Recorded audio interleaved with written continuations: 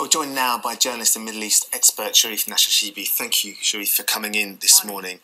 As Susanna was just pointing out in that film, it is so complicated. There is so much going on. Can you remember a time when there were so many countries in the Middle East in conflict? No, I mean, this is the worst I've ever seen it. And the problem is there are so many crises at the same time that are all in various ways interlinked that it makes the region as a whole extremely unstable, and it's very difficult to solve any of these crises individually. One of the interesting things, I think, is that, so this time last year we were talking about whether we should take military action against the authorities in Syria. Now we have a common enemy, the Islamic State. Well, it's a very difficult process because you now currently have US and British forces in there and airstrikes from the US.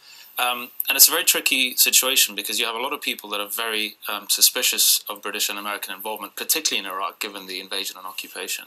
And you also have a resentment from people who say, well, why didn't you intervene in Syria? There are 200,000 dead there. So it's very tricky because the barbarity and expansion of the Islamic State has to be stopped. But the tricky thing is to make sure that you don't do more harm than good in the process. Talking of the Islamic State, what sort of longevity do you think it has? And does it have sort of any?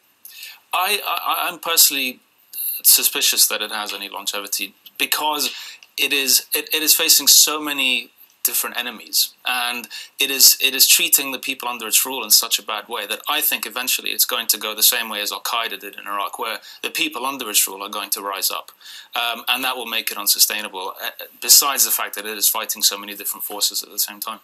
Meanwhile, we heard overnight the US saying that it's sending special forces, but a large-scale evacuation of those people that we have seen on the mountain suffering in the conditions is less likely. Well, what impact is that going to have? We've all been told that these people are having an absolutely brutal time. They've already suffered enough. And they might have hoped that the West would come in and get them off the mountain, and that now doesn't look like it's going to happen. Well, I think any party or country that wants to get involved in the situation has to look at the wider picture, that ISIS, the Islamic State, is treating everyone under its rule in such a horrendous way. I mean, it's more brutal than Al-Qaeda was. So it has to look at the bigger picture, that there is really a humanitarian disaster happening under all territories under ISIS's rule in Iraq and Syria. So they have to look at this in a bigger picture and not simply look at the situation on a mountain, because that's a microcosm of the wider problem. Okay, Sharif Nashashibi, thank you for joining us this morning. Thank you.